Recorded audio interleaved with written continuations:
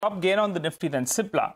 That after reporting a rather strong set of numbers. Ekta joins us to run us through the fine print. Ekta?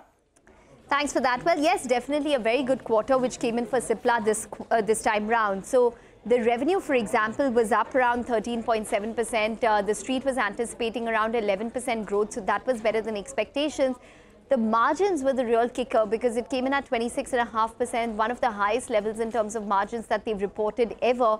And this compares to an estimate of around 24% and versus 26% in the previous quarter. So they improved sequentially as well. And that trickled down in the profit, which was higher than estimates despite an outflow of 195 odd crores. Now, in terms of the geographies, US sales was very strong, $230 million, 15th consecutive quarter of a growth and higher than estimates of $218 to $225 million.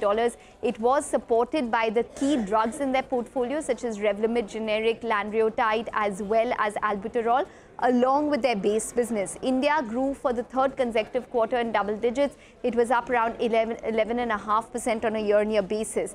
Despite international markets and API being flat on a Q-on-Q basis, the street liked the numbers, and also with the fact that they actually reported such strong US sales despite having US FDA issues in their Goa as well as their Indore facility. Now, Bernstein has written on the stock, they have an outperform in the target price of 1292 rupees. According to them, the margin improvement sustained, the revenue growth was slightly above estimates.